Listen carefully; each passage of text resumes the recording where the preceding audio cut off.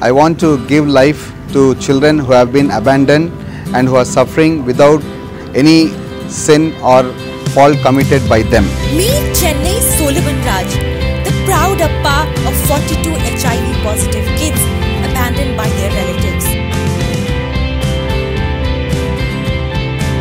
Solomon and his wife Felvia Shanti first thought of adopting when they did not have any kids for 8 years after their marriage in 1992.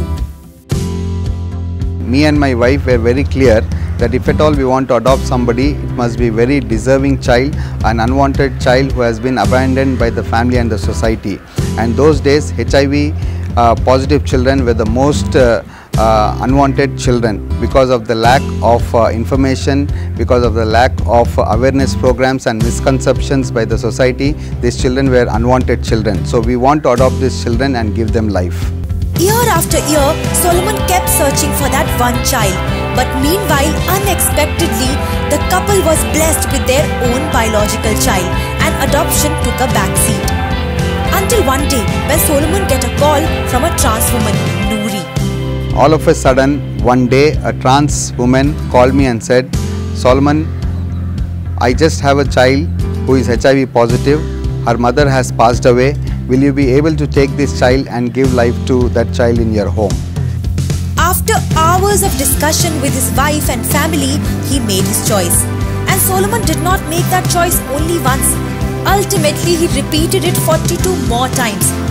After Solomon adopted the first HIV positive child, the word spread and requests for adoption increased day by day.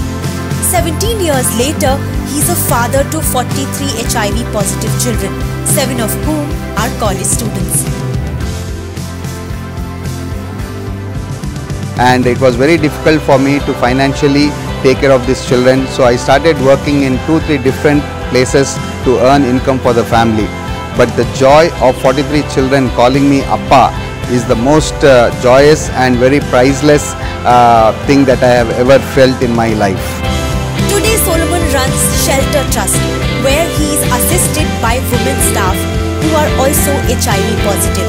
I hope that the misconception, the stigma, the discrimination will fade off from these children and all these children will have a happy and a joyful life in their future.